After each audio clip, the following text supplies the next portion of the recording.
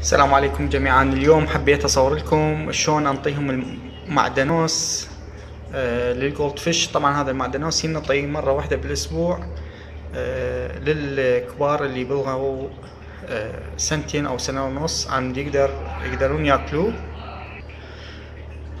ياكلوه مره واحده بالاسبوع. بس راح اضطر انه باكر ثاني يوم اغير نص المي وانظف الفلاتر، لان راح يصير الماده الخضراء كلها وفضلاتها كلها بالفلتر. بس هو مفيد جدا، يحفزهم كمنشط جنسي على التكاثر، يعني ينشطهم على التكاثر، وهو مفيد صحيا. هسه راح اشوفكم شلون نعطيهم اياه. هاي الباقة مال المعدنوس كلها نعطيهم اياها مرة واحدة، وان شاء الله راح نجي باكر اشوفكم انه ما راح يبقون منها ولا شوية. يعني ذولا الخمسة الموجودين راح ينسفوها اليوم. راح اجي باكر ما القى ولا شوية من هذا المعدنوس.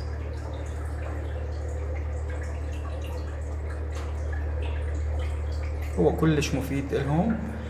هذا غذاء احسن من اي غذاء يعني يحتوي مثلا على لحم او فتشي، وانما مادة خضراء، اكل طبيعي لهم، يحفزهم على التكاثر ويدعم جسمهم بالمواد والفيتامينات الضرورية للسمكة، وما بي اي اضرار سلبية.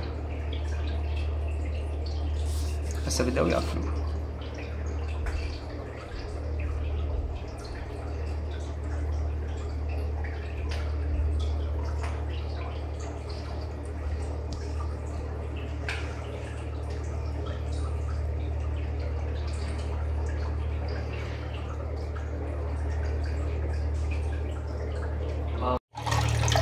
هاي وضعية الفلاتر بعد ما اعطيتهم المعدنوس. شوفوا هذا الفلتر ابيض لانه ما صار عليه معدنوس، اما الجزء الاسفل من الفلتر تحول الى اللون الاخضر بسبب فضلات المعدنوس والوانه.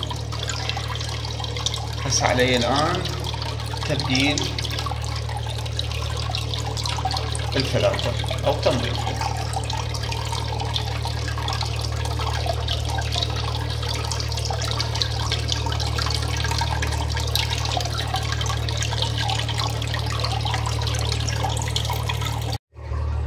شلونكم شباب؟ هاي باقة المعدنوس بعد يومين، هذا اللي بقى منها. اكلوه كلها والحمد لله صحتهم هم زينة.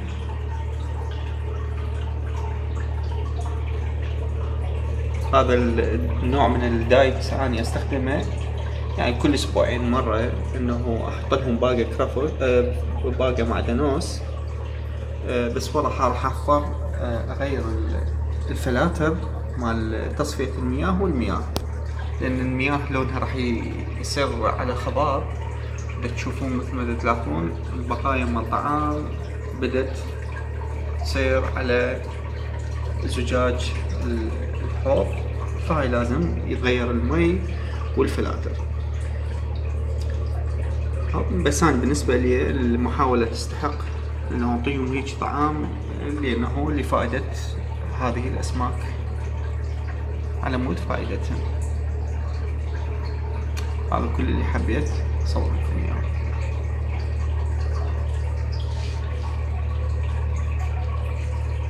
تحياتي.